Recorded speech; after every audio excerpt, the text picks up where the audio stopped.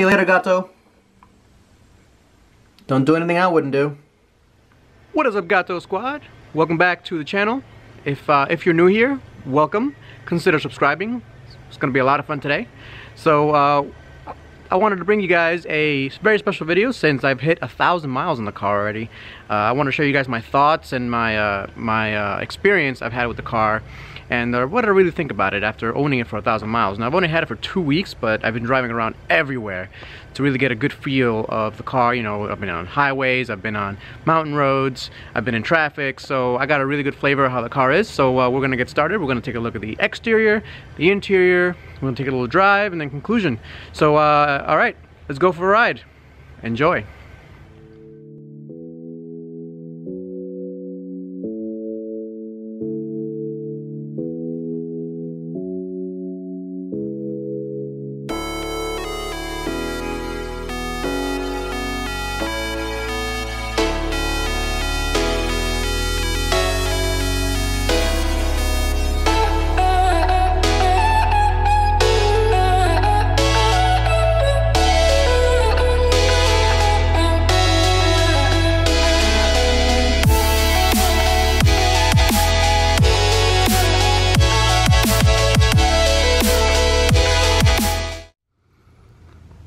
Okay, so starting out at the front here, main things I want to really point out here are the vents. So we got these holes right here that vent right to the brakes, and actually you got right down here, right above the splitter, is a nice big hole as well. And what that does is it produces a little bit of downforce, and it also feeds even more air to the braking system. You get these very aggressive headlights here. To be honest, I kind of prefer the headlights on the Sport hatch. They're a bit less aggressive than this. This kind of looks like a dinosaur or something like that. I'm not sure, like a raptor maybe. But, you know, some people like it, some people don't. I don't mind them. They're fine. They work pretty well at night. And of course you got the red badging here, Type R and the H. Moving here to the side, we got this 20-inch rim, and in there is my favorite part, is the Brembo package. So we've got 13.8-inch rotors with 4-piston Brembo brakes, and I can't wait to try them on the track. On the road, they've been very good. I can't complain at all. I have not experienced brake fade at all in my driving, and that's been pretty good. So one thing I do want to point out is that in order for this to be a good daily driver, I would recommend changing these rims out to maybe a 19 or 18-inch rim with a Meteor tire there. So as you can see, basically the tire is painted on there. So I'm actually looking into that right now as we speak. So we will look into that, and we'll see what happens. Moving to the side here, we can see even more venting. So these are very aggressive fenders here. I love the way it looks on the car, especially on the white. So it's white on black here, and you see these vents here. They do let air through there, and that's basically to feed air from that hole there into the brakes and out. That helps in aerodynamics and the brakes as well. Now to back up here for the side profile. Love the way the car looks here.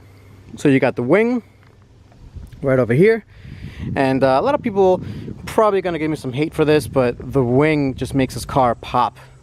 I wouldn't have it any other way, and yeah, I love the wing. It's pretty cool. And of course you got the little red Type R badge there, and the 3 exhaust pipes that don't really make any noise but are pretty cool to look at. I'll be changing that soon as well. Of course you got the red trim right there that keeps the whole theme going of the red trimming. And yeah, that's the exterior. Now before we move on to the interior, I did want to point out one thing, is that videos and pictures don't really give this car justice at all. I feel like in person this car looks the best. I mean, it looks so aggressive and looks so good going down the road. I wish I can show you guys on video how it looks, but you really have to see it in person. And I'm trying to, you know, that's why I go to car shows and people see it in car shows, and they change their mind as soon as they see it. You know, it's a great looking car sitting there, very aggressive, you know. At least we can all agree that Honda went bold and had the balls to actually make this car an awesome looking, or at least aggressive looking car. Even if you don't like the looks, at least they went aggressive, not boring, right? So gotta give kudos to Honda for that. Let's move on to the interior. So before we go into the interior, I want to point out here the handles. So we got this little button to lock the car, and to unlock it, all you have to do is press your hand here and pull, and that's the keyless entry. And I think that's a pretty cool touch that this car has. It is the touring version, so it's gonna come with that, but it's pretty cool. So here we look at the door card, and it's very nicely done. So it's got this like fake suede material here, feels really good. Same goes for down here. I'm not sure how well it's gonna wear. We'll see. I'm going to be driving this car a lot, like I have been already. But it's really cool, and you got this fake carbon fiber, which, you know, I'm not a big fan of fake carbon fiber, but, you know, it's done okay here, and I love this red trim right there. It accents the car really nicely. Thing I don't like, plastic handles. Really? I don't like plastic handles, and this has nice, I guess they're nice plastic handles, but they're plastic. Most cars have plastic handles these days. It's kind of annoying. And then the switches, straight up standard Civic Sport hatch, Civic LX hatch switches, which is again not a big deal.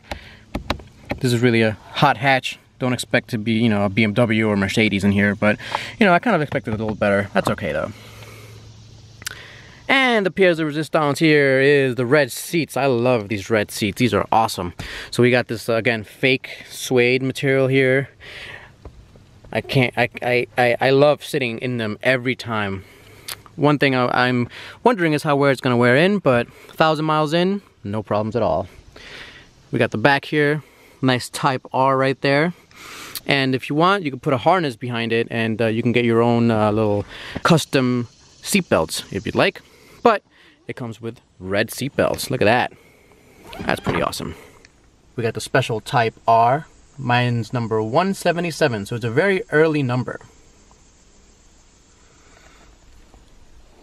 And of course the passenger seat. Same as the driver's seat, looking good. One of the negatives I really want to point out of the driver's seat, and you know, it's a great seat, don't get me wrong, but there's one little thing that I would change on it, and that's that it doesn't have any lumbar support or adjustable lumbar support. And if you look down here, it's only got really 2 levers and a lever in the front here, and that's mainly to save weight. Now this has the height adjuster, and then this is the back adjuster, so it's just back and forth like that. And I wish it had a lumbar support adjuster, but it's okay. It's missing on it, no big deal. I just wish it had it. So stepping inside, you immediately feel hugged by the seat. It's a great feeling here.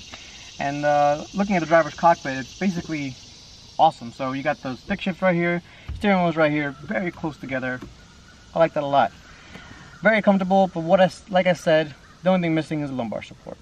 It's got some nice aluminum pedals, same exact pedals as in the Civic Sport hatch, and then so you got the clutch, brake, and accelerator, and you got these really nice Type R mats on there. I'm not sure how well they're gonna wear in, but I'm planning to get some all-season mats on here, so hopefully it'll protect them a little bit, since these are special Type R mats.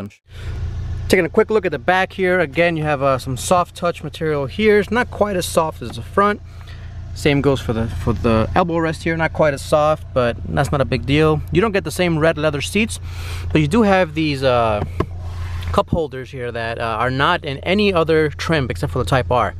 Now the reason the Honda does that is because of really legacy. So every other Type R has only been a 4-seater car. Now they wanted to keep with tradition, so they basically took out the middle seat and made this a 4-seater only. So something to consider. One thing that I like is that they do keep with the red seat belts here to keep on with the red seat belts in the front. Another quick look at the back. This looks like a fake carbon fiber here. It's not real carbon fiber, of course, and that's plastic, and that's made to save weight. Now opening up the hatch here, we're greeted to a lot of space actually. It is a hatchback after all.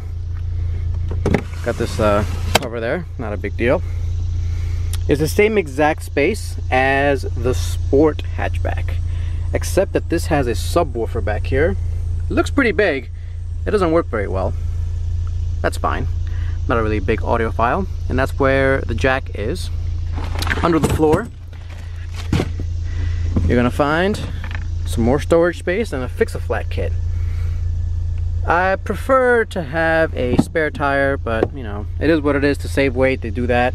I may get a spare tire, I'm not sure yet. Now, it is bigger here than the Ford Focus RS. That's something I did want to point out. So that's actually a more usable and bigger space than the Ford Focus RS and the ST have. So that's something to keep in mind as well. So looking at the driver's cockpit, the main things I want to point out is that this leather wrap steering wheel is awesome. It does have a flat bottom. It's okay. I mean, you know, it'd be okay if it didn't have it for me. It's not a big deal. It has soft touch here materials. Again, this fake suede, much better than other trims. Quite lovely. And the main thing I want to point out really is that distance between the steering wheel and the shifting knob, it's really close. Look at that. So from here to here, really good. Basically made so you could quickly shift, put your hand back on the wheel as you're supposed to do. So before we head out for the drive, let's go over the starting sequence. Press the clutch in, press the button. Right, so setting off in this car, it's in sport mode, which is pretty much the mode I always use unless I'm on the highway. On the highway, it was comfort mode. Before I continue to talk, let's take this back road here, see how fast we can get it. Yeah.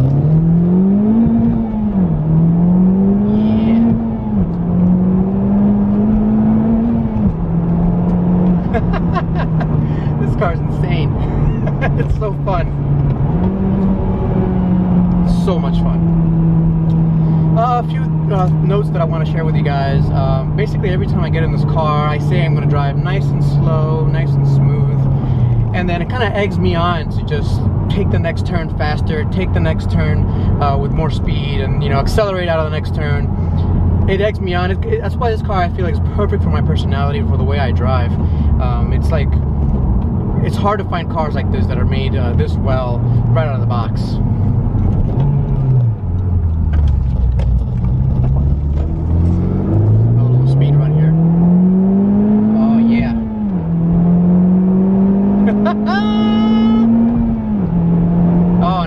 It sounds really good. I wish the exhaust was a lot louder.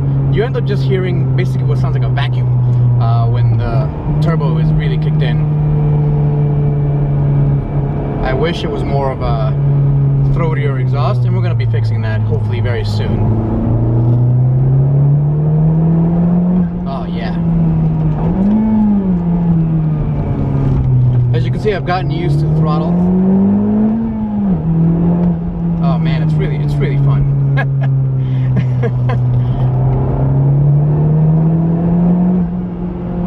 You could also hear the blow off whenever I stop accelerating. You hear the poof. It's really cool having a turbo Honda Civic Type R. Now purists would say that, you know, they prefer the NA engine. I'm kind of in the same camp. I do prefer the NA engines in these Type R in the Type Rs. We haven't had them in the States since the Integra Type R, unfortunately. But we do have the S2000, and you know, I didn't know how I was gonna feel about adding the turbo in this enthusiast Honda. Usually Honda's known for their NA engines, but you know, I was like, I'll give it a try, and man, thank goodness I did. This is an awesome powerhouse. You know, I talked about the engine a little bit before, 306 horsepower, 295 foot-pounds of torque. The numbers don't give it justice. This car just feels really good. I mean, it feels like and this is the best analogy I can give it.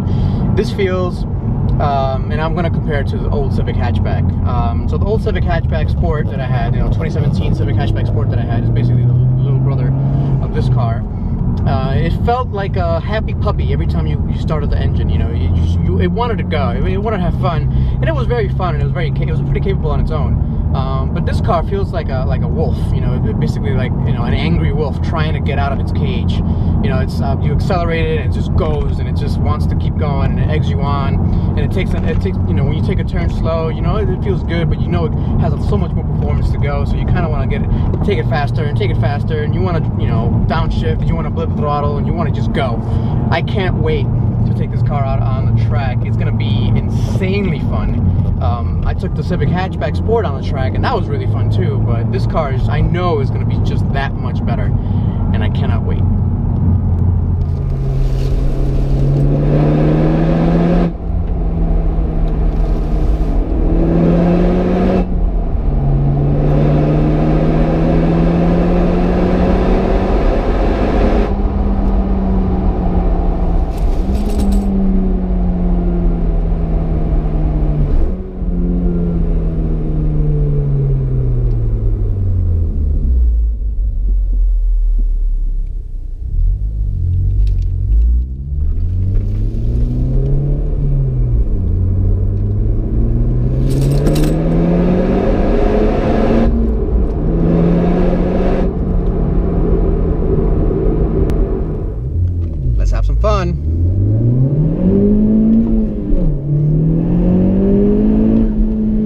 definitely notice that it's definitely fighting for traction there. The back end loves to play around. Excellent brakes, excellent brakes. Yeah.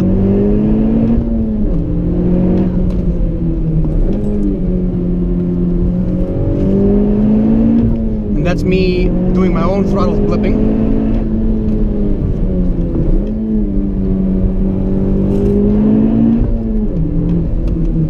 So good, so good. So, a couple of things I want to mention. This car, I don't know if you heard it, but it has an awesome blow-off valve sound. No, it doesn't vent to the atmosphere, but it does it does sound really good when you let go of the throttle.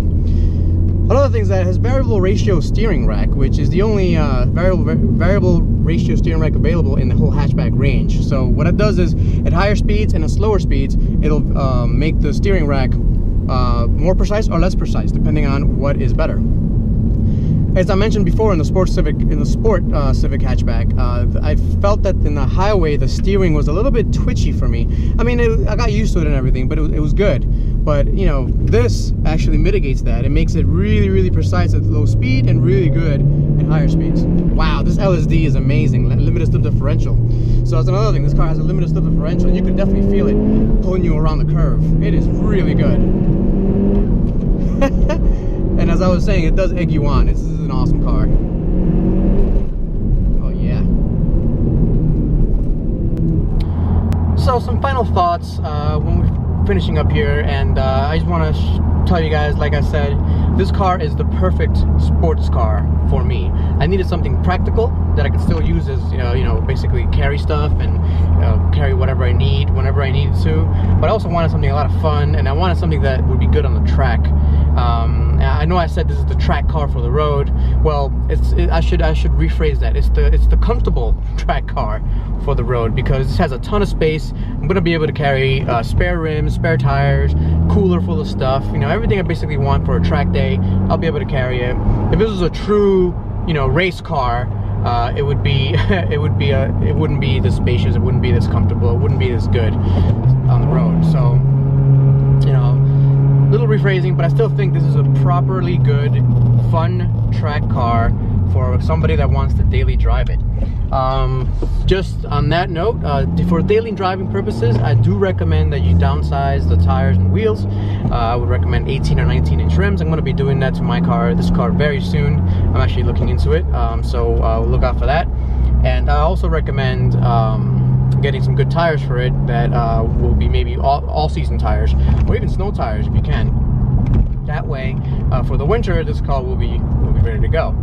I think for the winter, actually, this car might be pretty good because it does have a limited slip differential, so you'll have extra grip when the roads do get icy. If you do plan to drive the car during the snow, I don't think I'm going to be driving this car around too much around the snow.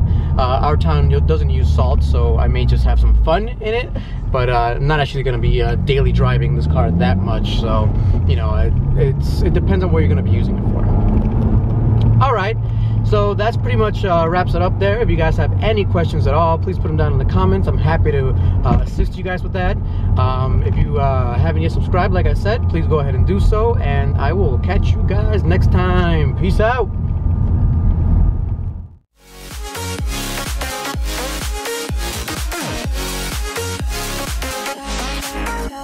We've both been there before.